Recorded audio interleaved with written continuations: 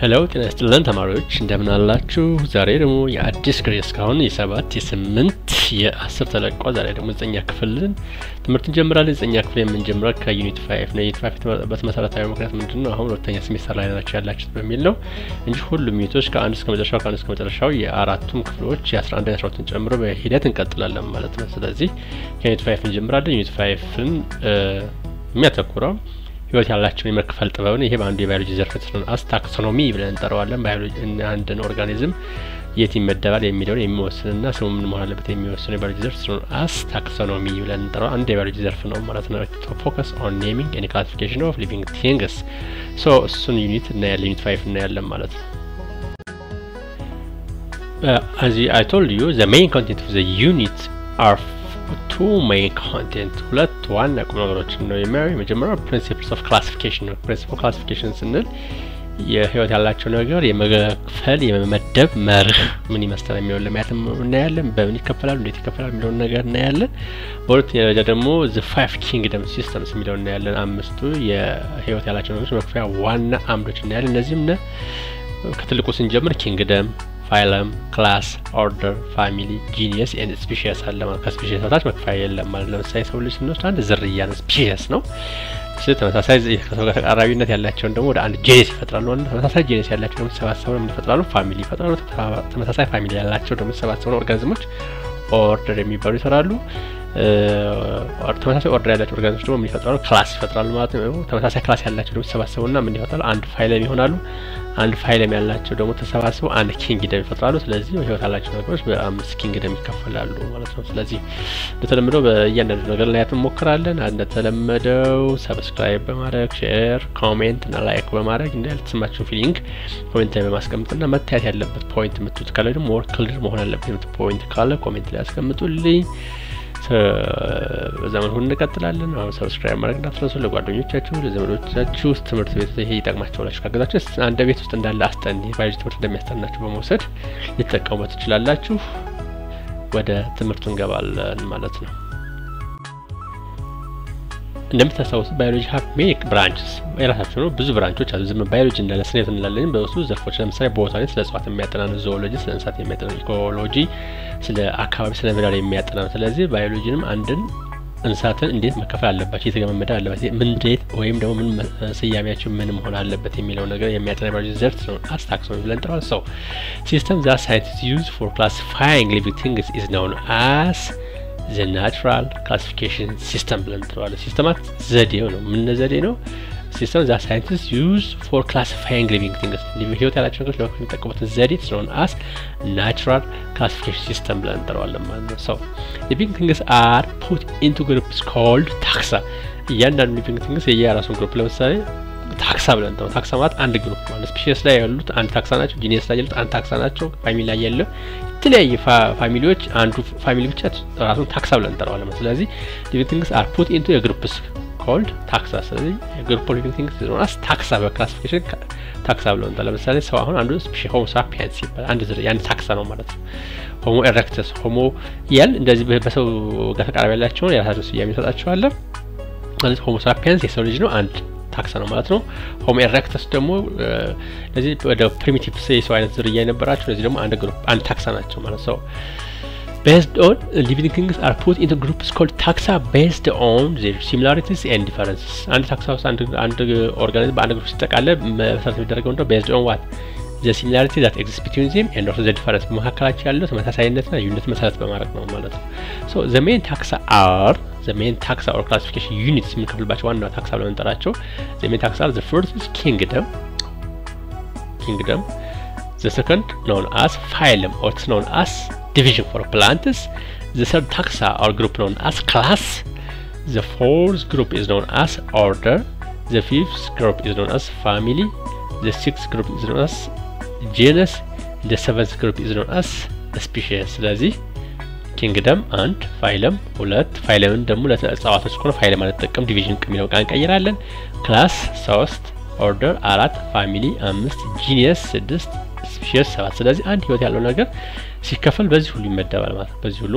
ይመደባል ማለት ነው። በእነዚህ ሁሉ ስፔሺስ የራሱ አለው፣ የራሱ ጂኒየስ አለው፣ የራሱ ፋሚሊ አለው፣ የራሱ ኦርደር አለው፣ የራሱ ክላስ አለው፣ የራሱ ፋይለም አለው፣ የራሱ ኪንግደም አንድ ኦርጋኒዝም በዚህ ሁሉ ተቃለለ ማለት ነው። ስለዚህ እንዲሁ ክላሲፊኬሽን እንደምታዩት የመጀመሪያው ትልቁ የሚባለው ኪንግደም ነው።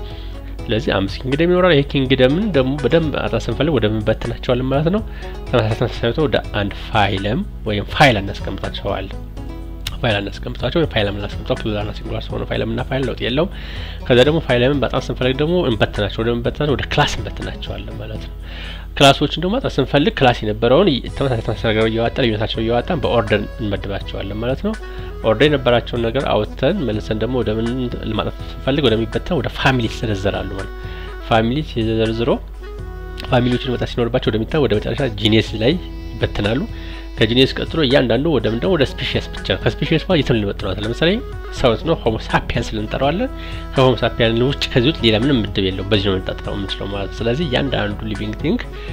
ግሩፕ ቢደረግበት ነው ታክሳ ብለን እንጠራዋለን። 7 ዘሜን ታክሳ ብለን እንጠራቸው እንዳልኳቸው ኪንግደም፣ ፋይለም፣ ክላስ፣ ኦርደር፣ ፋሚሊ፣ ጂኒየስ ኤንድ ስፔሺስ በዚህ ይጠናል ማለት ነው። ኦኬ ለምሳሌ የሰው ልጅ እንዴት ይከፈላል የሚለው ነገር ነው። ለምሳሌ በሰባቱ መክፈያ መንገዶች ታክሳዎች ላይ እንዴት ይከፈላል የሚለው ነገር ነው ያለን ግሩፖች ነው ያለው። ለምሳሌ የሰው ልጅ ስንወስድ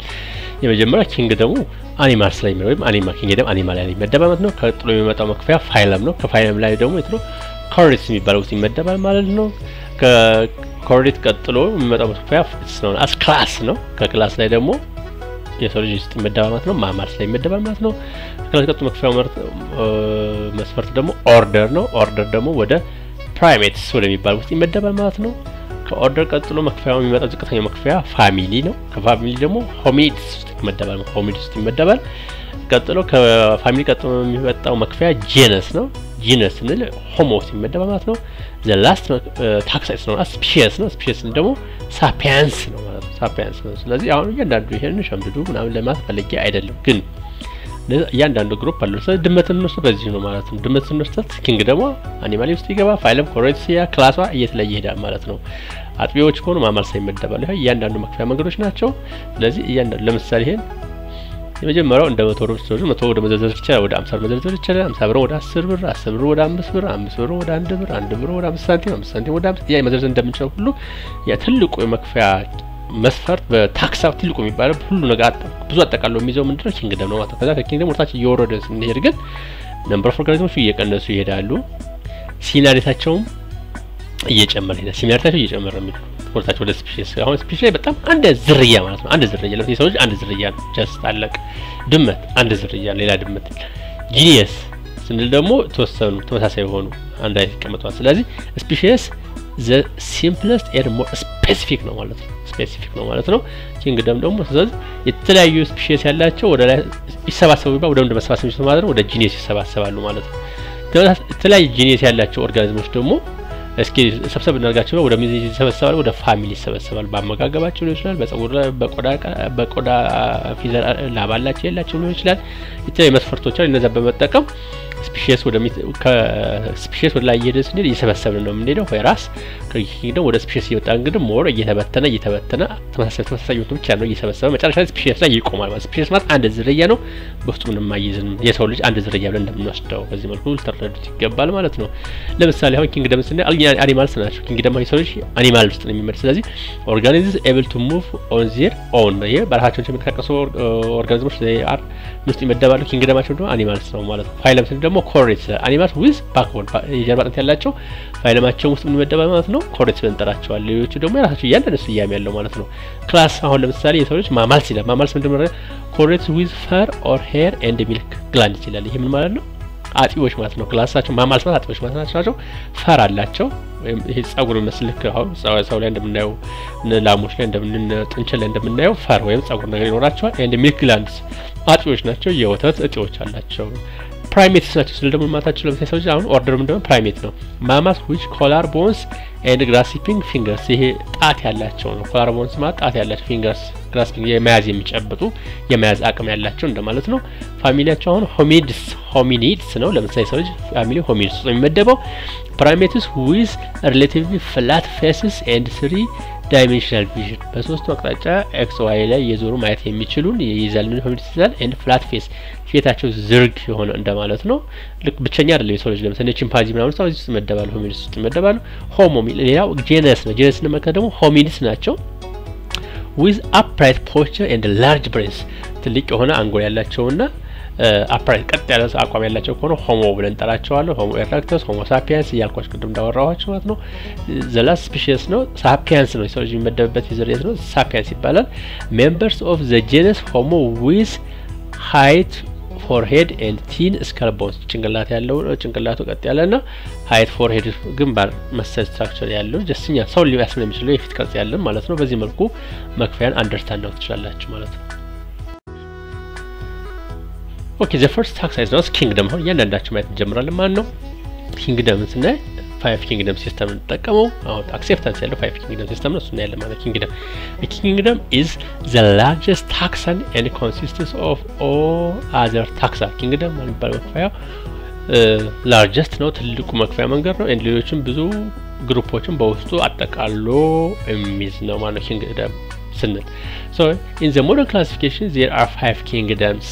በሞደርን በሚባለው የባዮሎጂ ጽናት ህይወት ዘርፍ 5 ኪንግደም መክፈያ መንገዶችን እንጠቀማለን they are known as kingdom monera or bacteria kingdom protista also known as protista spelling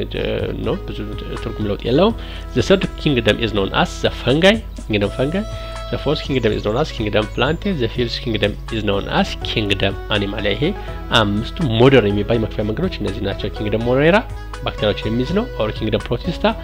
ፕሮቲስታዎችን የሚይዝ ነው kingdom fungi ፈንገሶችን የሚይዝ ነው kingdom plantae እጽዋትን የሚይዝ ነው kingdom animalia እንስሳትን በሙሉ የምንመደብበት ነው ስለዚህ the five kingdom systems include all living things as you can see from the diagram all living things can grouped into 5 kingdoms as you remember here is the first on the left side monera kingdom monera then it comes kingdom protista then it comes kingdom fungi the fourth kingdom plantae the fifth kingdom animals these are the modern and the most accepted way of classifications of living things into 5 kingdoms this system classification is known as 5 kingdom system እነዚህ አምስቱን የመክፈያ እንግዲህ ታክሳ ግሩፖች በመጠቀም መክፈል የምንችል ከሆነ it's known as classification is known as the 5 kingdom system ብለን እንጠራዋለን ማለት ምን የሚይዝ ነው monera kingdom monera protista fungi plants and animals የተጠቀመ መንከፍል ከሆነ it's known as 5 kingdom classification system ብለን እንጠራዋለን the 5 kingdom system ለጠራ for several centuries scientists worked with 2 kingdom classification ለረጅም ዓመታት ግን ሳይንቲስቶች የሚጠቀሙበት መክፈያ መንገድ ሁለት kingdom system ነበር ይሄም animal እና plant ብቻ የሚይዝ ነበር kingdom animalia and kingdom plantae የሚይዝ ነበር and 3 kingdom ከተወሰነ ጊዜ በኋላ ደግሞ አያት መሻሻል አለበት እጽዋትና ሌላ መጨመር አለብን ብለው 3 kingdom አድርገው ነበር ይሄም classification it includes kingdom animalia kingdom plants and others ከእጽዋትና ከእንስሳት ውጭ ያለውን other ብለው ጠቅልለው የሚከፍሉበት መንገድ ለሴንቸሪ አልፎ ይሄኛው እንደ ማዋቂያ እንድታቁት ነው እንጂ አሁን accepted እና the modern የሚለው ባለው 5 kingdom system ብቻ ነው ያው እንድታቁት ነው ታሪኩ እንዴት እንደመጣን ብዙ ጉዳዮች አሉት most of biologists agree that classification system with 5 kingdom makes most sense አብዛኛው ነው አንዳንድ የሚቃወሙ ነው አብዛኛው ግን ዓለም ላይ ተቀባይነት ያለው ሳይንቲስቶች የሚስማሙበት የ5 kingdom classification system ሴንስ ይሰጣል ዛት ምን እሱ አሳማኝ ነው ማለት ነው it makes sense ማለት አሳማኝ ነው ስሜት ይሰጣል ወይም ትርጉም ይሰጣል ማለት ነው So far we talk about the classification systems or taxa or groups. Now what is the fate of viruses? Classification ካወራን የቫይረሶች ተጣፋንታ fate ምንድነው በክላሲፊኬሽን የሚለውን ስንል viruses are not classified in any of the above kingdoms. ቫይረሶች በስካው መዘረዘራቸው በአምስቱ ኪንግደሞች መክፈያ መንገዶች ገብተው መከፈል አይችሉም ከዛ ውጭ ናቸው why because this is because viruses do not have all the 7 characteristics of life so viruses በአምስቱ የኪንግደም ክላሲፊኬሽን ሲስተም ገብተው አይከፈሉም ስንል ለምን ነው ስንል ህይወት አለው ብለን የምንጠራው ነገር ሊያሳይ የሚገባው 7 ባህሪያት ስለማያሳይ ክላሲፊኬሽን ላይ ልክ ህይወት እንዳለው ነገር ገብቶ መከፈል አይችልም መመደብ አይችልም ዛት ሚስክ አይጠና ማለት ግን አይደለም መደብ ውስጥ አይገባ ለብቻው እንዳንድ ትሪት የሚደረገው ማለት አንድ ግሩፕ ለብቻው ይታያል ማለት ነው በአምስቱ የክላሲፊኬሽን መንገዶች ኪንግደም ውስጥ አይካተትም ማለት ነው እንጂ አይጠና ማለት ግን አይደለም ለምን እንደማይጠና የማይካተት ስንል ህይወት ያለው ነገር ብለን የምንጠራው የሚያሳያቸው ሰባት ባህሪያት ማሳየት ስለማይችል እነዚህ ሰባት ባህሪያቶች ምንድናቸው የሚለው let's go and see them characteristics of life ህይወት ያለው ነገር የምንጠራው ግን የሚያሳያቸው ባህሪያት ምንድናቸው the first movement ነው movement ማለት ህይወት ያለው ነገር ከሆነ እንቅስቃሴ ያደርጋል በአንድ በተዘዋዋሪ በተለያዩ መንገዶች በመጠቀም እንቅስቃሴ ያደርጋል ማለት ነው the other reproduction ነው እርባታ እንደማንኛውም እርባታ ይራባል መስሎ ይተካል ማለት ነው the third characteristics ነው sensitivity that means አንድ ነገር ሴንስ የማድረግ የመስማት የማዳመጥ ክህሎት ይኖራል መንቆሮ ሲነካ ያሟል ወይ ደግሞ የወሳሳቀጡ ይሸሻል ህይወት ያለው ነገር ከሆነ ሴንስ አለው ስሜት አለው ማለት ነው ስሜታዊነት አለው ሌላው the fourth character growth and development ነው ማደግና መጎልመስ ማለት ነው growth ስንል አካላዊ እድገት ብቻ ያሳያል development ስንል ደግሞ ማቹርድ የሚሆን አንድ ነገር በአእምሮ የመብሰልን ያሳያል ማለት ነው ተክልም ሆነ ምንም እንሳም ሆነ እንደዚህ ግሮዝ ዴቨሎፕመንት ግሮዝ ስንል የሳይዝ መጨመር ብቻ ነው ሳይዙን መጨመር ያተኳል ዴቨሎፕመንት ስንል ስፔሻላይዜሽን ይባላል አሁን መተክሎች ላይ አንድ ነገር ለምሳሌ አበባ ፍሬም አፋት የሚያስጨይ ስፔሻላይዜሽን ዴቨሎፕመንት ነው ልጅ ኮምቢናሲቭ ደግሞ ግሮዝ በቁመቱ ማደግ ነው ዴቨሎፕመንት ስንል ግን አይምሮ ማስተዋስ መጎልመስ ማገናዘብ አስረጎት ይይዛል ማለት ዴቨሎፕመንት ሞር ኮምፕሬሄንሲቭ ነው ብዙ ነገር ይይዛል ማለት ነው ግሮዝ ሳይዝ ብቻ የሚያተኩረው anyhow ሌላው አራተኛ የሚያሳዩት አምስተኛ የሚያሳዩት ማለት respiration means use of food ማለት ምግብ ተጠቅሞ ሰው በኦክሲጅን ሴሉ በርን አድርጎ ያን ምግብ የሚጠቀም ከሆነ ነው respiration ብለን እንጠራዋለን ከተንፈሳ ጋር ይገናኛል respiration ስንል የተመገበው ከደቀቀ በኋላ እያንዳንዱ ሴል ከደረሰው የሚደረጋ ከኦክሲጅን ጋር በርን ያደርጋል ኦክሲዴሽን ይከናወናል ኦክሲጅን ሲያቃጥል ምግቡ ወደ ኤነርጂ እናገኛለን ማለት ነው the sixth characteristic ነው excretion ማለት ይሄ ህይወት ያለው ነገር በአንድ ተዘዋዋሪ መንገድ ሄሉ የተጠቀመበት ማንኛውም ቆሻሻ ነገር የማታገድ ብቃት ስለሆነስ excretion ብለን እንጠራዋለን ማለት nutrition means ስነ ምግብ ወይም መመገብ ማለት ነው ስለዚህ ህይወት ያለው ነገሮች እንደዚህ ያካላል ስለዚህ ቫይረስን ከአምስት ኪንግደም ውስጥ ገብተን እናስመደብ ስለዚህ ከነዚህ መካከል አንዱን የተሰጡትን አያሳየም ለምሳሌ እርባታ የሚያከናው ቫይረስ መራባት የሚችል የት ነው ህይወት ያለው ነገር ሲገባ ብቻ ነው መራባትና መባዛት የሚችል ከዛ ውጭ ግን እንደማንኛውም ውጭ አሁን ወድቆ ቢገኝ የሆነ ነገር ወድቆ ቢገኝ እጽዋት as a particle exist የሚያደርግ ልክ እንደ አንድ የስኳር ቅንጣት ወይም አንድ የጠጠር ቅንጣት ይኖራል መራባት መመገብ መሞት ምንጭ ማንንም መራባት ምናምን ሰው አያከናውንም ልክ ህይወት ያለው ነገር ላይ ሆነ ጋር ከገባ ግን መራባት ይጀምራል ስለዚህ እነዚህ ህይወት ያለው ነገር ሊያከናውናቸው የሚገቡ ሰባት ባህሪያት ስለማያሳይ ቫይረስን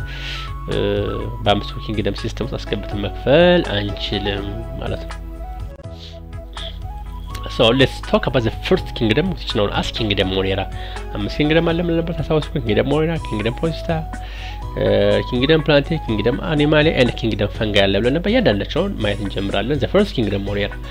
The Monera includes the Kingdom Monera includes all of the bacteria as well as blue green algae, cyanobacteria. እነዚህ ሁሉ ይዘ all of bacteria ባክቴሪያዎች እና ተጨማሪ ደግሞ the blue green algae or cyanobacteria ተብሎ የሚጠሩትን ይዘ Kingdom Monera ምንለው the Kingdom are all single celled organisms Kingdom Monera ውስጥ ያሉት ሁሉ ማለት ይቻላል they are single celled ናቸው single celled ናቸው ባለ አንድ ህዋስ ኦርጋኒዝም ናቸው ምን ማለት ነው ማለት ኦርጋኒዝም ታሳውስ ከሆነ በዘጠነኛ ክፍል መጀመሪያ አካባቢ ወይ ሰባተኛ ክፍል የተማራችኋቸው ኦርጋኒዝሞች based on their number of cells based on the number of cells organisms can be grouped into two known as unicellular organism and multicellular organism ብላችሁ ነበር ይሄ ማለት ነው የአንዱ ኦርጋኒዝም አንድ ኦርጋኒዝም ህይወት ያለው ኦርጋኒዝም ነው የትኛው ህይወት ያለው ነገር ማለታችን አንዱ ብቻ ስናወራ ነው የተሰራበትን ህዋስ ቁጥር በመመልከት ምን ብለን ከፍለው እንችላለን ዩኒሴሉላር ነው ወይም ደግሞ መልቲሴሉላር ነው ተባለ መልቲሴሉላር ነው ብለን ከፍለው እንችላለን ስለዚህ አንድ ኦርጋኒዝም ከብዙ ህዋሳት የተገነባ ከሆነ ልክ እንደሱ ለምሳሌ ከብዙ ህዋሳት የተገነባ ከሆነ ስለሆነስ መልቲሴሉላር ብለን እንጠራዋለን ኦርጋኒዝሙን ወይራስ እንደ ባክቴሪያ ግን የተሰራው ልክ አንድ ህዋስ ነው መጠኑ ሳይዙ አንድ ህዋስ ብቻ ነው ግን ህይወት ያለው ነገር ማንኛውም ሰባቱ ካራክተሪስቲክስ ያሳያል እንደዚህ ከሆነ ደግሞ it is a single celled organism unicellular organism ብለን እንጠራለን ስለዚህ ኪንግደም ውስጥ ያሉት እንደዚህ they are what all single celled ናቸው that means they are unicellular ናቸው ማለት ነው they do not have separate nucleus nucleusአቸው ደግሞ በትልቆች ኦርጋኒዝሞች ላይ ኒውክሊየሱ የራሱ የሆነ ሽፋን አለ nuclear membrane የሚባል የራሱ ኒውክሊየስ ብቻ የሚሸፍን ዋስ ሴስት ማራስታውሳችሁ ከሆነ nuclear membrane የሚባል ኒውክሊየስ ሸፍን የሚባል membrane ይኖረዋል whereas kingdom ሞኔራ ውስጥ ያሉት kingdom ደግሞ they do not have a separate nucleus nucleus separated አይደለም they are called prokaryotic ናቸው ልላቸው nucleus separated ስላልሆነ they are known as prokaryotic ብለን እንጠራቸዋለን prokaryotic ብለን እንጠራቸዋለን የፕሮካሪዮቲክ ተቃራኒ ምን ነበር ዩካሪዮቲክ ነው ያው ስላልደረሳችሁበት ማንሳት አልፈልግም እንጂ ዩካሪዮቲክ የሚባለው ደግሞ ኒውክሊየሱ ሰፓሬት የሆነ ኦርጋኒዝም ለምሳሌ መልቲሴሉላር ኦርጋኒዝም ሆኖ እንደ ሰው ያለ ሆኖ ኒውክሊየሱ የራሱ ሽፋን ካለው ነው as ዩካሪዮቲክ ብለን እንጠራዋለን whereas ሞኔራዎች ግን እንግዲህ ሞኔራዎች ያሉ ባክቴሪያዎች they are prokaryotics ናቸው prokaryotic ናቸው ስንማቸው ኒውክሊየሱ በራሱ ሜምብሬን ተጠቀለለ አይደለም ማለት ነው ስልክ ሳይቶፕላዝም ውስጥ ነው የሚገኘው እንደማለት ነው they are all microscopic ሁሉም ማይክሮስኮፒክ ናቸው ኪንግደም ሞኔራ ውስጥ ያሉ ባክቴሪያ ስለሆነ ባይናሪ አይታዩ they are reproduced by simply splitting into two ይሄን ባይናሪ ፊዥን እንለዋለን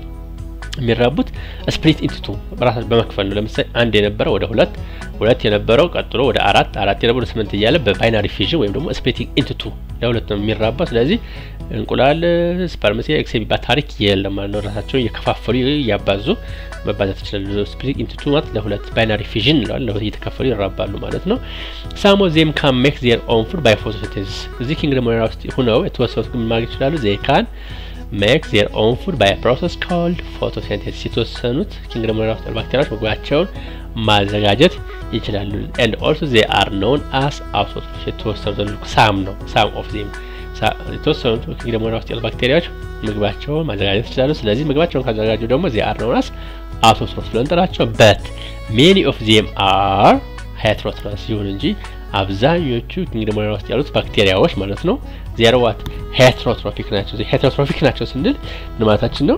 they rely on other organisms to provide their food ነው ምግባቸውን ከሌላ ያገኛሉ ወይ ባጭሩ they cannot make their own food ማለት ነው okay let's see examples of the kingdom monera by kingdom monera ውስጥ ያሉ ባክቴሪያዎች የተወሰኑትን ለማየት እንሞክራለን the first known as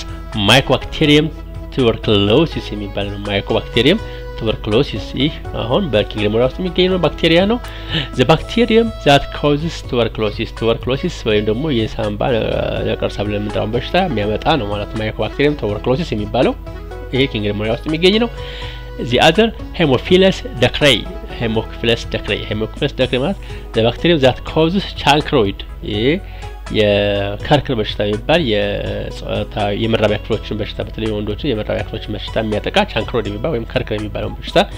የሚያመጣ ባክቴሪያ ነው ማለት Haemophilus ducrei የሚባለው the other Staphylococcus aureus የሚባል ነው that causes skin infection ከዚህ ጋር ላይ እንደምታዩት የቆዳ በሽታ የሚያመጣ የባክቴሪያ ዝርያ ነው all other bacteria that act as pathogens ሌሎችም በዚህ በሽታ ምንጭ ተዋሲያን ውስጥ ያሉት ባክቴሪያ ውስጥ ያሉት በኪንግደም ሞኔራ ውስጥ ይመደባሉ ባክቴሪያ that do good include ባክቴሪያ ሆኖ ደግሞ ሁሉ በሽታ ምንጭ ናቸው ሁሉም ጎጂ ናቸው ያለን አይደለም ተጠቃሚዎችም አሉ ከነዚህ መካከል those in the soil and in yogurt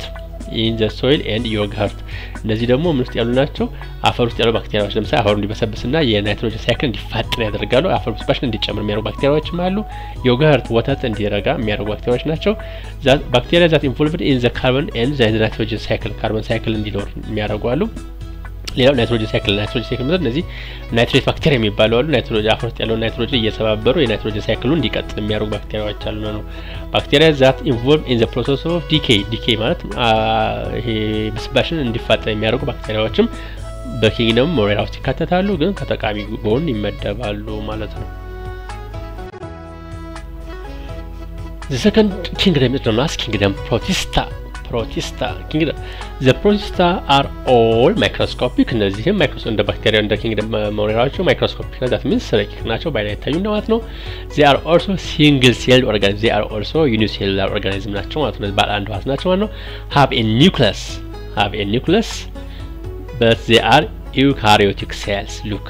ለዛ ፕሮካሪዮቲክ ናቸው ኪንግደም ሞኔራዎች ፕሮካሪዮቲክ ናቸው ማለት ነው ኒውክሊየሱ በራሱ ኒውክሊየር ሜምብሬን የተሸፈነ ስላልሆነ ብለን ነበር እዚህኛው ደግሞ ፕሮሰስ ለየት የሚያደርጋቸው they are eukaryotic ናቸው ካሪዮቲክ ማለት ምንድነው the nucleus is surrounded by its own ኒኩሊየር ሜምብሬን ኒኩለሳቸው ሴላቸው ውስጥ ያለው ኒኩለስ ያው በተለይ ያለ ሴል ክፍል ስለማላወራ ነው አሁን እንጂ የሴሎች ፓርት ላይ ተመራቸው ተስፋ አደርጋለሁ ኒኩለሱ ያንዳንዱ ኒኩሊየር ሜምብሬን መሽፋን አለው ብለን ነበር ፕሪግነር ፕሮቲስታ ላይ ኒኩለሱ የራሱ ኒኩሊየር ሜምብሬን ወይም ሽፋን ሳይቶፕላዝም ተሸፍኖ የሚገኝበት ልባስ የራሱ የሆነ ልባስ ልክ እንደ ኤንቨሎፕ ከቦያዙ እንደ ፖስታ ከቦያዙ ፓርት ስላለ ነው አስ ዩካሪዮቲክ ነው ብለን እንጠራለን ዩካሪዮቲክ ሴልስ ናቸው because have a nucleus which is surrounded by its own nuclear membrane the other they can be quite complex in their shape ቅርጻቸው ደግሞ በጣም ኮምፕሌክስ ነው ፕሮቲስታዎች they include plant-like organisms that can move እነዚህ አምናይት ይዛሉ ስንል they include plant-like organisms that can move ልክ እጽዋት ናቸው ነገር ግን ሙቭ የሚያደርጉ ናቸው አንዳንዶቹ around and also animal like organisms that cannot move አንዳንዶቹ ደግሞ እንስሳ ይመስላሉ ነገር ግን cannot move ያደርጉ ስለዚህ ኮምፕሊኬትድ ናቸው ኮምፕሌክስ ናቸው ነው ለዛሬ ተወሳሰቡ ናቸው አንዳንዶቹ እጽዋት ይመስላሉ ነገር ግን መንቀሳቀስ ይችላሉ ማለት ነው አንዳንዶቹ እንስሳት ይመስላሉ እንስሳት ናቸው ደግሞ ልክ እንደ ተክል ቆሞ ተተክለው ታገኛቸዋላችሁ ስለዚህ ኮምፕሌክስ ናቸው ስንል ለዚህ ነው ማለት ነው ፕሮሴሳ make up much of the plankton found in the oceans process ይባላል ይሄ ውቅያኖስ ውስጥ ያለውን የልክ ሆኛ መሬት ላይ ጎም ሰላጣ አትክልት ባህር ዛፍ እንደምናየው ሁሉ ውቅያኖስ ውስጥም ላይ ይሄ አሳዎቹ ትንሽ እንስሳት አሳ ውሃ ውስጥ የሚገኝ በጣም ትንሽ አሳኛ ሳብቻ ብዙቻችን አይመቸው የሚመጣው አይደል በጣም ግን ብዙ የሆነ ፍጥረታት ባህር ውስጥ አሉ ስለዚህ እነዛ ምግባችን ማግኘት ከሆነ ከፕሮሴስ ነው ስለዚህ ፕሮሴስ make up much of the plankton found in the oceans እጽዋት ውስጥ የሚገኘው ፕላንክተን ማለት እነዚህ ምግባችን መስራት የሚችሉ እጽዋት ውስጥ ነፍሳት ናቸው ፕላንክተን ብለን እንጠራለን ማለት ፋይቶፕላንክተን ይባላል አንዳንድ ጊዜ ውቅያኖስ ውስጥ ያለውን የፉድ ቼን ወይም ደግሞ የምግብ ሰንሰለት እንዲመሰረት የሚያደርጉ ናቸው እነዚህን አብዛኛው ፕላንክተን ውስጥ የሚሰራው አብዛኛው ከምንድነው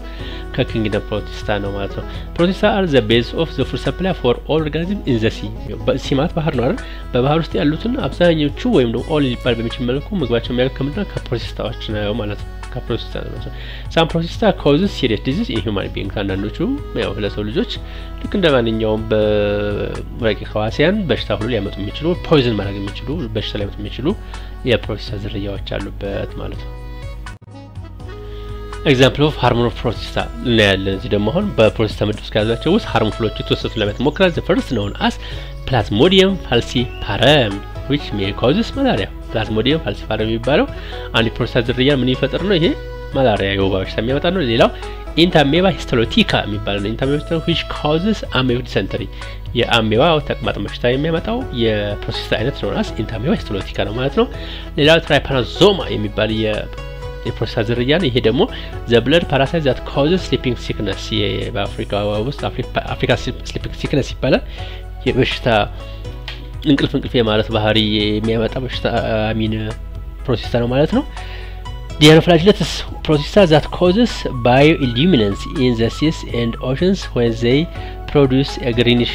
light እነዚህ ደግሞ dinoflagellates የሚባሉት ውቅያኖሶች ባህሮች እንደ ባዮሉሚናንት ማለት ህይወት ያለው አንጸባራቂ ማለት ነው ልክ እንዲያንጸባርቅ የሚያደርግ ነው በውቅያኖሶቹ ባህሮቹ ከለር እንዲሆናቸው oceans when they produce greenish light አረንጓዴ ላይ ስለሚያወጡ ባህሩ አረንጓዴ መምሰል ባህሪ እንዲያገኝ ያስችለዋል ማለት ነው Now it's time to talk about the third kingdom which is known as kingdom fungi. The fungi were classified as a sort of plant. ልክ እንደ ተክል ውስጥ ይመደቡት ነበር በድሮ ጊዜ fungi እንደ ተክል ይመደብ however ይሁን እንጂ fungi cannot make food by photosynthesis ምግባቸውን አያዘጋጁም so they do not really fit in the plant kingdom ስለዚህ እውነተኛ አተኩሮ በምናይበት ጊዜ ፈንገሶችን በተክል ውስጥ መመደብ አይችሉም ማለት ነው መጀመሪያ where ነው past tense ነው the fungi were classified as a sort of a plant ልክ እንደ እጽዋት በድሮ ጊዜ እንደ እጽዋት ይጠቀልሏቸው ነበር እጽዋት ጋር ተመደቡ ይጠኑ ነበር ይሄ ግን ሲታይ ሲመረመር however fungi cannot make their own food እጽዋት ለመመደብ ቢያንስ ምግባቸው መስራት ነበረባቸው ፈንገሶች fungi cannot make their own food ምግባቸው መስራት አይችሉም and also they do not really fit in the plant kingdom ስለዚህ በእጽዋት ውስጥ መመደብ አልነበረባቸው that's why ወጥተው ራሳቸው አንድ ኪንግ ተሰጣቸው ለዛ ነው ማለት the fungi are a large and very successful group ይሄ ፈንገሶች ሻጋታ ብለን እንጠራቸው ሻጋታ ዝርያዎች are large ናቸው በቁጥራቸው በጣም ብዙ ዝርያ ያላቸው and very successful group ራሳቸውን አስጠብቀው እስካሁን ድረስ በመቆየት ሳይጠፉ ልክ እንደናያቸው ሳይጠፉ በመቆየታቸው successful group ናቸው because there are around 80,000 species of fungi አሁን በአለም ላይ ከ80,000 በላይ የፈንገስ የሻጋታ ዝርያዎች አሉ ማለት ነው። ቤት ውስጥ ከምናየው ከነዳቦ ላይ ከእንጀራ ከሚፈጠረው ጀምሮ ማለት ነው። they vary in size from single celled yeasts to enormous puff balls ሳይዛቸው ስንመጣ ደግሞ ከሲንግል ሴል ከይስት ጀምሮ እስከ ትልቅ እስከሚባለው puff balls እስከሚባለው አልጌዎች ፈንገሶች ድረስ ይይዛል ማለት ነው። Okay, let's continue. Fungi are eukaryotic and usually multicellular. ሻጋታዎች are eukaryotic ናቸው ታሳውስ ከፕሮቲስታ ጋር ተመሳሳይ ናቸው because the nucleus is surrounded by its own membrane ማለት ነው። ፕሮቲን ራሱ ሜምብሬን ተሸፈነ ነው ማለት ነው። and usually multicellular ብዙ ጊዜ multicellular ነው። ታሳውስ ከሆነ እስከ ይስት ያሉት ምንድነው unicellular ናቸው ለነበረ እስከ ፕሮቲስታ ድረስ ያሉትን አሁን እንግዲህ ይሄ multicellular ነው usually ማለት ግን always ማለት ግን አይደለም usually multicellular ናቸው። ስለዚህ አብዛኛው ጊዜ multicellular ናቸው በሚለው ያዛው they are heterotrophic ምግባቸውን አያዘጋጁም that means ምግባቸው የሚያገኙት ከሌላ ነገር ነው። heterotrophic ነው ስንል ያን ነው ማለት ነው። heterotrophic ናቸው ስንል በመልኩ የሚመገቡት የሚለው ስናይ the first either absorbing nutrients direct from their food ከሚመገቡት ላይ ዳይሬክት ምን ያደርጋል ምግባቸው አብዞርብ ልክ እየመጠጡ ይወስዳሉ ማለት ነው። or secreting enzymes to digest their food outside the fungus and then absorbing the nutrients ሁለተኛው አማራጭ ምግብ ያደርጋሉ ፈንገሶቹ የበቀሉበት ቦታ ሻጋታዎቹ እንጀራ ሊሆን ይችላል ዳቦ ሊሆን ይችላል ወይም ዛፍ አካባቢ ታገኙት ይችላልላችሁ እንጉዳይ ብለን የምንጠራቸው አይነት ዘዴዎች ናቸው ብዙ ጊዜ ምግባቸው ያደርጋሉ ኢንዛይሙ መጀመሪያ ለቀው ህይወት አለው ፈንገሱን ዳቦ የምናገው ህይወት አለው ወይም እንጀራ ላይ ወይ ዳቦ የምናየው ፈንገስ ወይ ሻጋታ ህይወት አለው ማለት ስለሚያደርግ መጀመሪያ secret enzyme to digest their food ኢንዛይሙ መጀመሪያ ምግቡ ላይ ይረጩበታል ምግቡ ከተበሰበሰ ሆነ ያደርጉታል በኢንዛይም ከተፈጨ ማለት ነው መልሰው ይመጣል ማለት ነው። የመጀመሪያው either absorbing nutrients directly nutrient ቀጥታ መምጠጥ ነው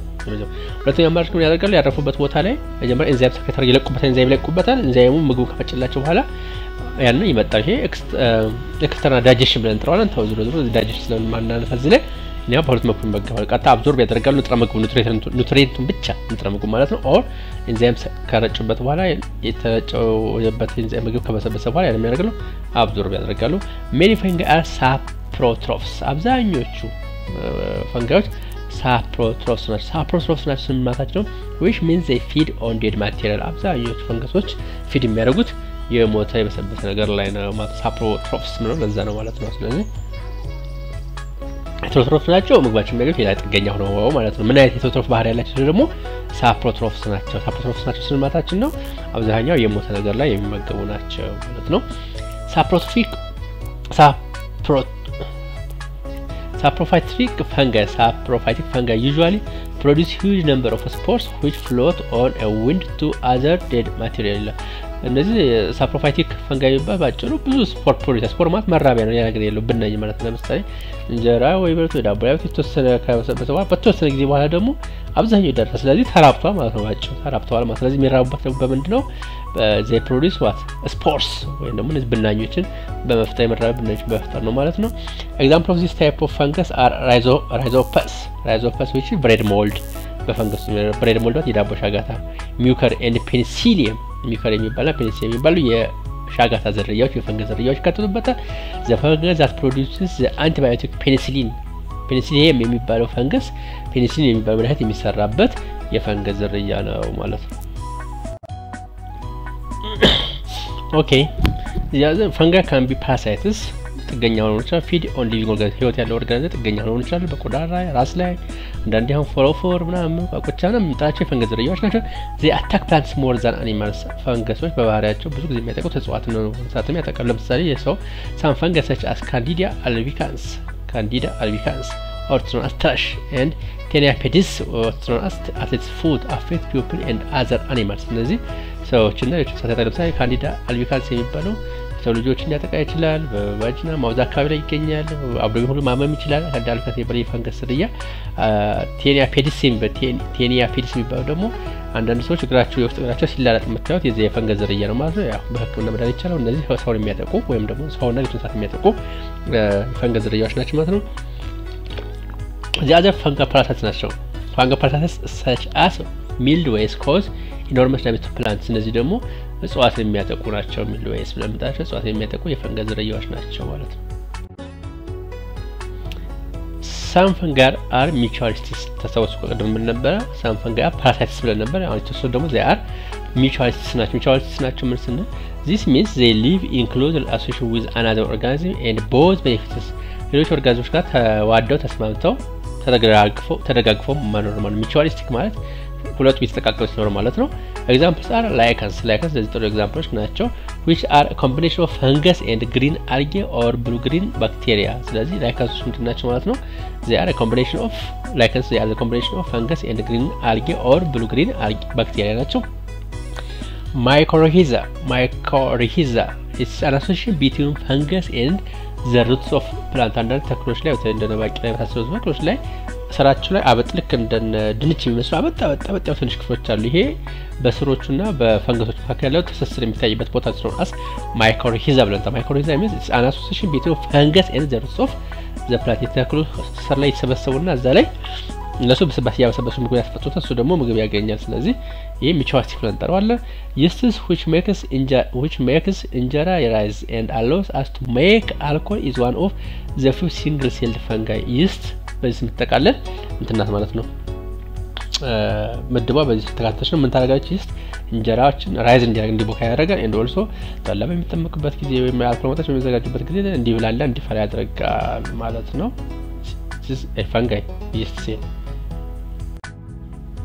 keywords መጻፋቻችንም ሆነ ተነቡ የሚያጋጥማቸው ነቃቶች ለመፍታት ያለው saprotrophs ማለት organisms that feed off dead material የሞተ ነገር ላይ የሚመገቡ ከሆነ they are known as saprotrophs ብለን እንጠራዋለን ሌላው mutualists ነው organisms that live in a close association with each other and both benefit from its association mutualists ነው በጋራ የመኖር ተጋግዞ የሚኖር ማለት ነው አንድ ኦርጋኒዝም ከሌላ ኦርጋኒዝም ጋር ተጋግዞ የሚኖር ነው ይሄ ሁለቱም ቦዝ ምን ያደርጋሉ ቤኔፊት አሶሲዬሽን ያደርጋሉ ሁለቱም ቤኔፊት ፍሮም ዚስ አሶሲዬሽን ሁለቱ ተጠቃሚዎች ናቸው ማለት ነው mutualistic ነው ስንል ሁለቱ ተጠቃሚዎች ናቸው ማለት ነው ሌላው mycorrhiza ስንል ኦርጋኒክ አሶሲዬሽን between the fungus and the roots of a plant በተክሎች ስርና በፈንገሶች መካከል ላይ ያለ ትስስር ስለሆነ mycorrhiza ብለን እንጠራዋለን mycorrhiza ኦኬ እንደምታዩት እዚህ ጋር አሁን ይሄኛው mycorrhiza the diagram with the left hand side በግራ በኩል ያለው ነው mycorrhiza ነው ሰው ይታያችሁ ምንም አይነት mycorrhiza ስለሌለው የፈንገስ ስለሌለው ትንሽ ነው ወይራስ በቀኝ በኩል with mycorrhiza ነው that means ፈንገሶች ከተክሉ ስር ጋር ከበቆሎ ተክል ስር ጋር ግንኙነት በመቻል ስለፈጠሩ ምን ሆኗል ማለት ነው ትልቅ ነው ማለት ነው the fourth kingdom is known as kingdom plantae እጽዋቶች የያዘ ነው the plants includes a great variety of organisms እዚህ ጋር ብዙ አይነት የእጽዋት ዝርያዎች አሉ which range from tiny mosses to giant trees ከትንሾቹ ሞሳስ የድንጋይ ሽበት ብለን ከምንጠራቸው እስከ ትልቆቹ ዛፎች ድረስ በዚህ ይካተታሉ ማለት ነው around 300,000 living plant species are identified እስካሁን ባለው ጥናት ወደ 300,000 የሚደርሱ ህይወት ያላቸው የተክል ዝርያዎች ተለይተዋል over 80% of these are flowering plants ከነዚህ ውስጥ ደግሞ 80% ምንድናቸው ዛሬ flowering plants ናቸው that means ራሳቸውን የሚያከናውኑት በምንድነው በአበባ አማካኝነት ነው the remaining 20% is non-flowering plant ነው ማለት ነው ተዘዋዋሪ 80% የአበባ ተክሎች ናቸው እና 20% ደግሞ ባለ ማን ነው አበባ አልባ ወይ ደግሞ አበባ የሌላቸው የተክል ዝርያዎች ናቸው ማለት ነው plants are enormously important ተክሎች እጅግ በጣም አስፈላጊ ናቸው why ብንባል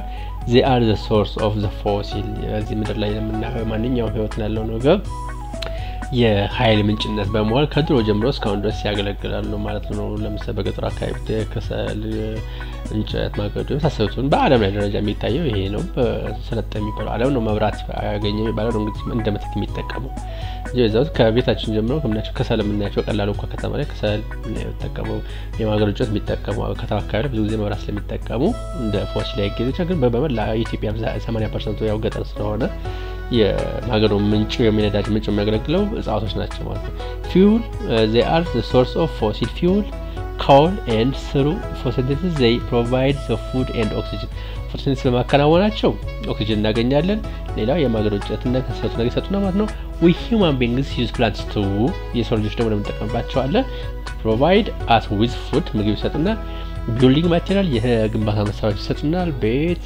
የመሳሰሉት ነገሮች የሚሰሩት የቤት እቃዎች ጣውላ ምናምን ለምንጣቸው ከነሱ የሚሰሩ ናቸው clothing ልብስ ጥጥ የምንጠራቸው medicines ህክምና ከሎካል ከመናቆም ዳባካሲ ብለን ከምንጠራውና እስከ 20 ድረስ የሚቀመሙት ከእጽዋት ናቸው and also many other things በጣም ብዙ ነገሮችን ከተክሎች ማግኘት እንችላለን ማለት ነው the main characteristics of plants የእጽዋት ብለን የምንጠራቸው ዋና ዋና ካራክተሪስቲክሶች ምንድነው? the first they have eukaryotic cells ምን ማለት ነው? the nucleus is surrounded by its own membrane nucleus ሴል ውስጥ ያለው ክፍሎች በሙሉ አሉ አንድ ሴል ውስጥ ከዛ ውስጥ ኒውክሊየስ ይገኛል ኒውክሊየሱ ከሌላው ሳይቶፕላዝም ተለይቶ በራሱ ኒውክሊየር ሜምብሬን በሚባል ሽፋን የተሸፈነው የተከለለ ነው ስለሆነ eukaryotic ብለን እንጠራዋለን ስለዚህ ተክሎች they are eukaryotic cells አላቸው ማለት they are multicellular organisms multicellular ናቸው ባክቴሪያ ታስታውሱ እኮ ሲንግል ሴል ብለን ነበረ ፕሮሰሶች ሲንግል ሴል ነው ዩኒሴሉላር ናቸው ብለን ነበር እነዚህ ግን ተክሎች they are multicellular organisms ከብዙ ዋት የተሰሩ ናቸው ማለት ነው they contain chlorophyll and carry out photosynthesis የመሬት የሚያደርጋቸው ማለት ክሎሮፊል የሚባል ፒግመንት ወይም ኬሚካል ይዛሉ ይሄን በማያዛቸው ደግሞ ያከናውናሉ ፎቶሲንተሲስ ያከናውናሉ they are predominantly land dwelling አብዛኛው ተክለ ለምጣቸው predominantly አብዛኛው ጊዜ መሬት ላይ ተመሰረተ ነው ህይወታቸው ማለት ነው most have a waxy cuticle that helps to prevent drying out አብዛኛው ተክለ ለምጣቸው ቅጠላቸው ላይ ልክ እንደ ሰም እንደ ማር ሰም ወይም ደግሞ ቅባታማ ባዝሊን ቅባታማ መሰል ቅጠላቸው ላይ አላቸው ደግሞ ያገቻው drying out እንዳያደርጉ ወይም እንዳይደርቁ ትራንስፒሬሽን አከናውኖ ውሃቸው አልቆ እንዳይደርቁ ይከላከላቸዋል ማለት ነው these are the main characteristics of plants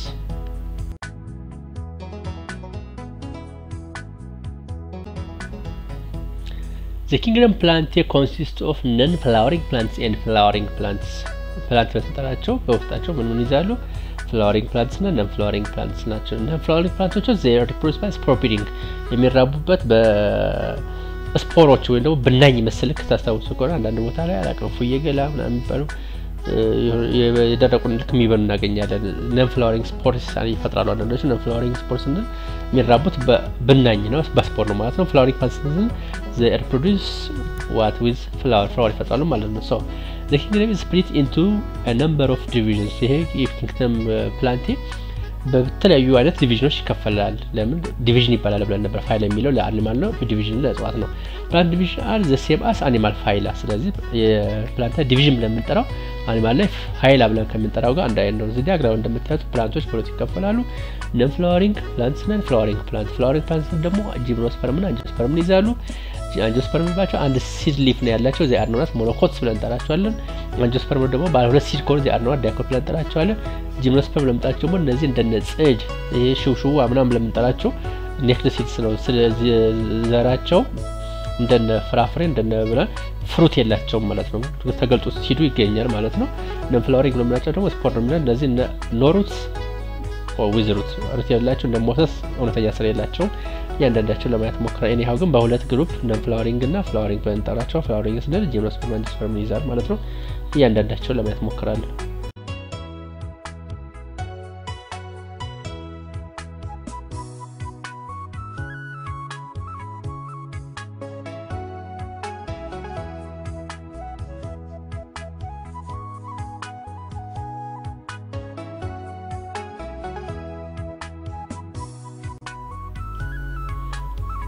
Okay, the four most important divisions are in the plants. The most important divisions are the first known as Bryophyta, which includes the mosses and the liverworts. Bryophyta ለምንጠራ mosses እና liverworts ይዛል. The second division is known as Pteridophyta. ሁለተኛውን ተክሎችን የምናጠናበት division ከኪንግደም ቀጥሎ ያለው መክፈል division ነው ብለናል ለተክሎች Pteridophyta ማለት ነው also known as the Philosophyta they are the ferns እነዚህ ደግሞ ፈርን ብለን እንጠራቸውን ይይዛል the third group known as Gymnosperm also known as Coniferophyta the conifers ብለን እንጠራቸውን ይይዛል the fourth division known as Angiosperm also known as Angiospermatophyta the true flowering plants